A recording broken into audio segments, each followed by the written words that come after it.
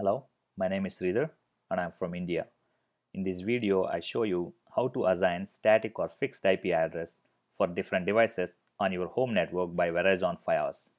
First, open up your favorite browser and type 192.168.1.1 to reach your router. Type in your username and the password.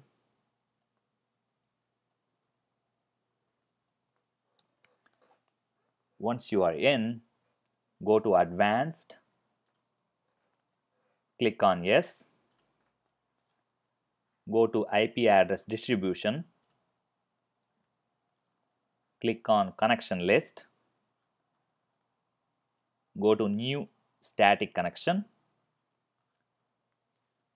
give a name for your host such as iMac or iPhone, IP address. Go for something in between 192.168.1.2, 192.168.1.255, anything between 2 and 255. Let's say I go for 192.168.1.2.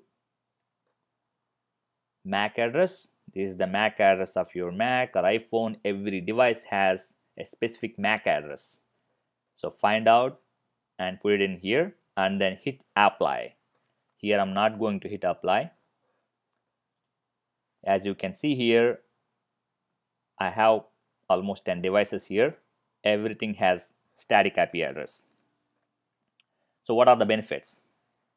You can do port forwarding to reach your iMac from out of your home network. How do you do that? Watch my other video. And other benefit is sometimes on your TV you are trying to do something and you see network interference. That's because there is a conflict between the address.